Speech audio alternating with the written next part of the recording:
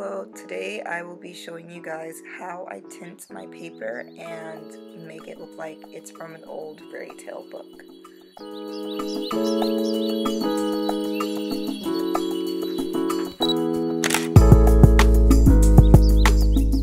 So obviously the first thing that you're going to need is paper. I'm using 140-pound watercolor paper.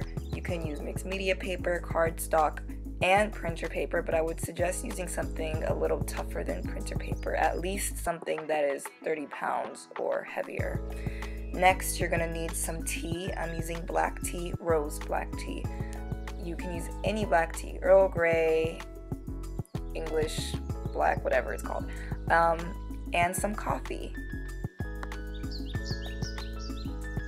Depending on your drawing method, you're going to want a pan or a tarp. This is just to lay your paper on to dry. You could literally use your floor if you wanted to, or paper towels or a towel.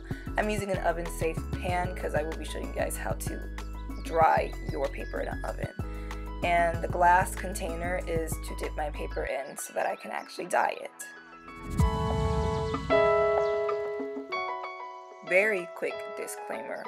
If you are irresponsible, please do this with a parent or an adult because we're going to be using fire and an oven.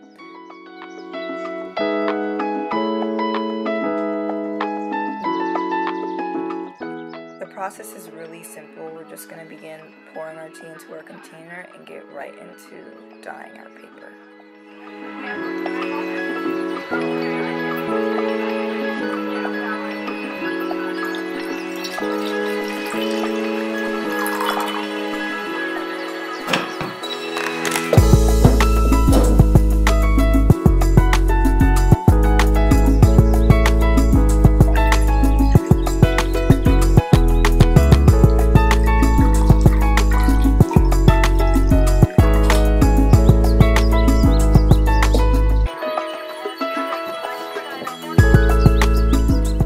So depending on how big your container is or how big your paper is, you can dip it in. For my larger pieces of paper, I dipped 1/2 at a time because it was kind of impossible to dip it all at the same time.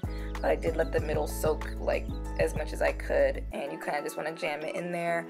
It doesn't really matter if you bend your paper a bit because once it dries, it's going to be very warped.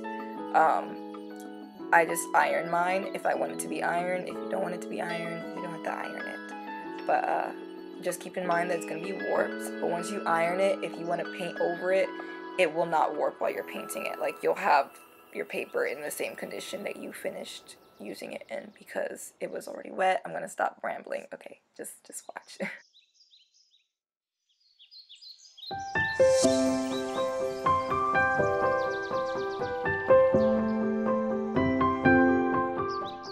So this is the part where you take your paper out and you dry it.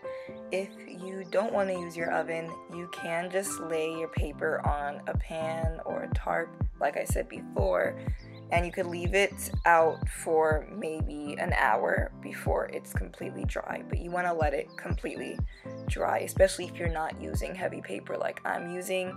If you're using a thinner paper, please wait for it to dry before you handle it.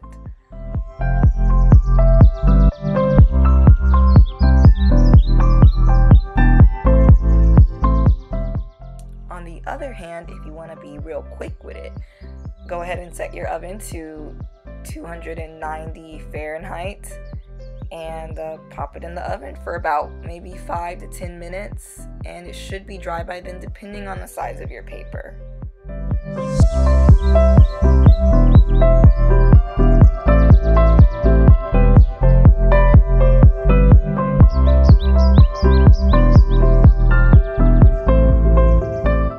Once it comes out of the oven, it might be lighter than what you anticipated.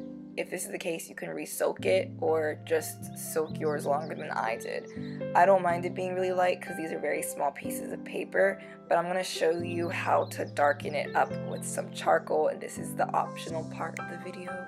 But I like to use charcoal or chalk. So I'm going to go ahead and take my burnt sienna and burnt umber.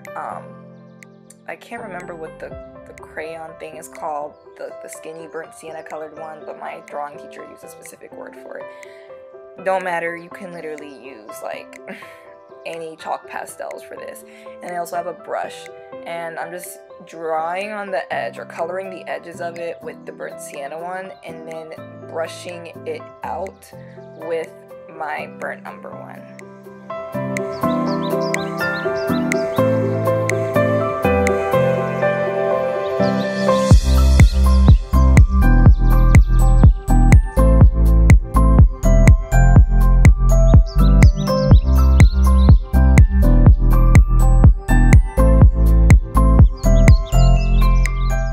Another optional step. This is if you want to make it kind of look like you have a burnt page.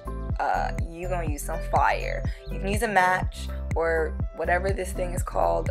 Sis, I really don't know what it's called, but I just kind of want to burn the corners, so that's what I'm gonna do. Make sure you have a bowl of water on hand. You can't see my water yet, but light that mess on fire.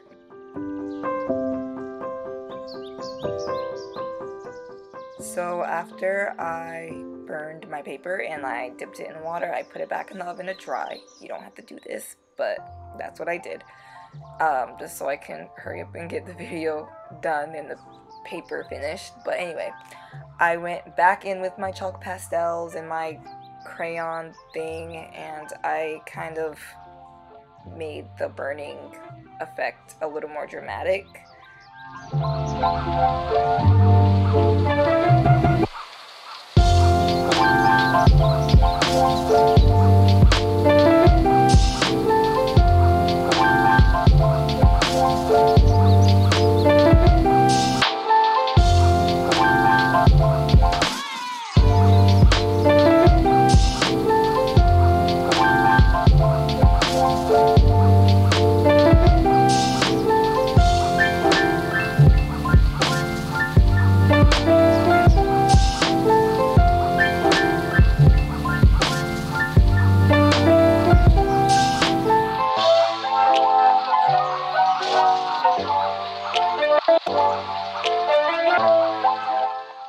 So here's the finished product.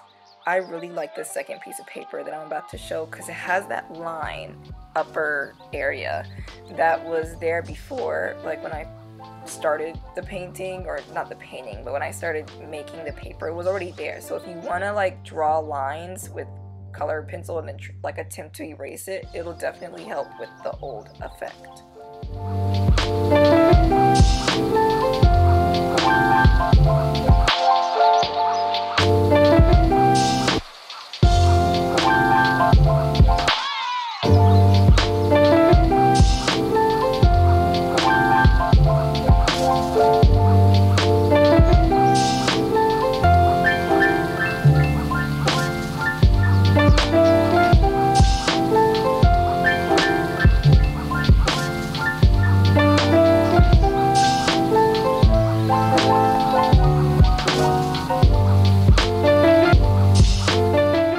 I really hope you guys enjoyed this little tutorial. I guess this is my first art tutorial on this page, and if you really liked it, please like and subscribe and comment and let me know if you want to see any other tutorials that are related to art, because I'd love to do them.